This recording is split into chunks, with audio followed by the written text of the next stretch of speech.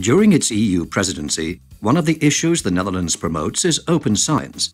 Important aspects of open science are open access to scientific publications and the optimal reuse of data generated by research.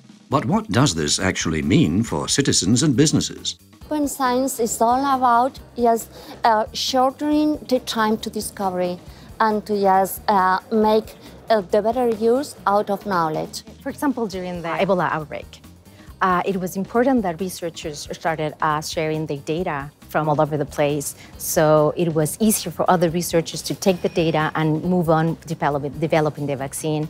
The same thing is happening now with Zika. Open access allows you to, without going through lots of legal or juridical aspects, to go to the results of others, share it, learn from it, and build your research upon it. I'm going to look at some... The more parties commit to open access, the greater its success.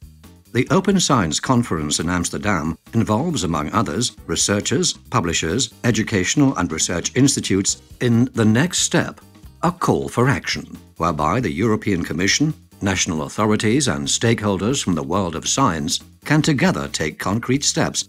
State Secretary Sander Dekker and Commissioner Carlos Moedas, staunch advocates of open science, emphasize the importance of taking the next step. It's important to take a next step because we witness several countries working on open access, but if we really want to go far, we have to do it together. You need countries to collaborate, you need scientists to open up their work in a way that they never did before. So going from this paradigm of actually pay to read to a paradigm of free to read.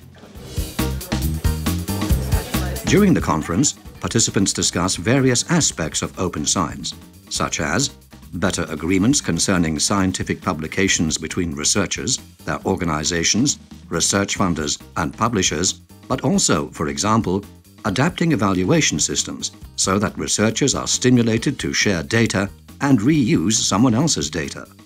In separate sessions, experts in all these fields prepare the next steps. The difficulty is that the projects that are funded are mostly nationally funded. They are used by the whole wide world, but the funding is limited to the nations. So my recommendation would be to make sure that the funders of the different nations sit together and come to a coordinated approach. Researchers' recognition is based on publications, so what we need is a new model of recognitions and rewards for individual researchers to really engage in open science. My main idea will be to depart from the current regime of the subscription system, remove the money from the subscriptions and reinvest the equal amount of money for open access related publishing services.